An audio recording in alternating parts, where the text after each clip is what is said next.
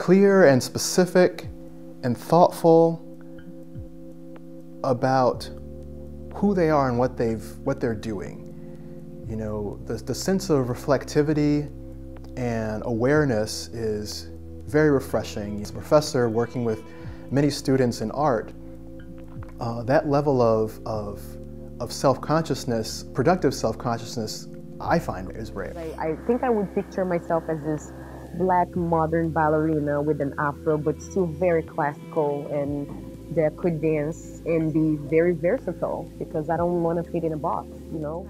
Not just look as a dancer, more as a human, and you know, as in black Brazilian women who has a lot of history and heritage.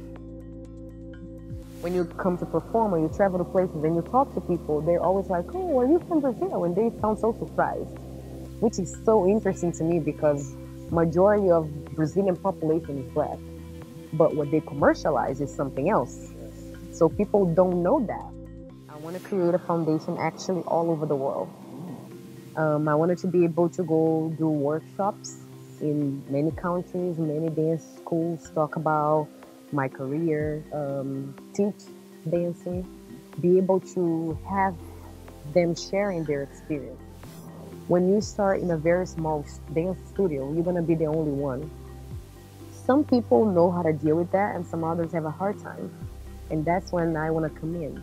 I wanna be able to, hey, I know you're gonna be the only one, but you are not alone. And there is so much more for you to accomplish in your work than be worried about you being the only one. Maybe you were the only one for a reason.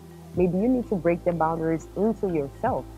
And that's what I talk to my students most of the times. You know, I know the history has made this hard for us, but now it's time to change instead of regretting and coming back there every time. And I feel like with Brazil, it's the same thing, you know. It's a little bit different than America because if you were poor there and you were black, it's worse. But if you were rich and you were black, you were treated completely different. And people don't have that idea, you know. So I want to be able to expand my work in many areas. Working with Brown Girls Do Ballet, which is an organization that I have so close to my heart. I've known Takia Wallace, the founder, since the beginning. And I'm mentoring 9 little girls who we get to talk throughout the year. They get to ask me questions and I get to check on them to know what their plans are and kind of guide them through everything that they're doing. I enjoy this very much because when I first started, I didn't have that.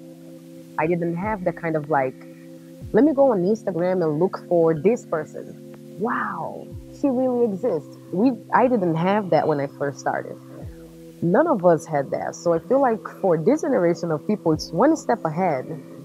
There's nothing for you to complain. You got inspiration right in the tip of your fingers.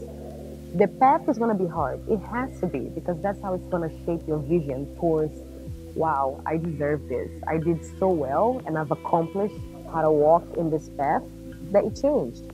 But I think that's what I want to do. I want to go around the world, talk to people, understand them, help them, and make them better people. You know, that maturity, as well as other things we talked about, from her background to her experiences now moving into a type of teaching and mentoring herself as she goes from company to company, that kind of poise I really have been thinking about in her portraits.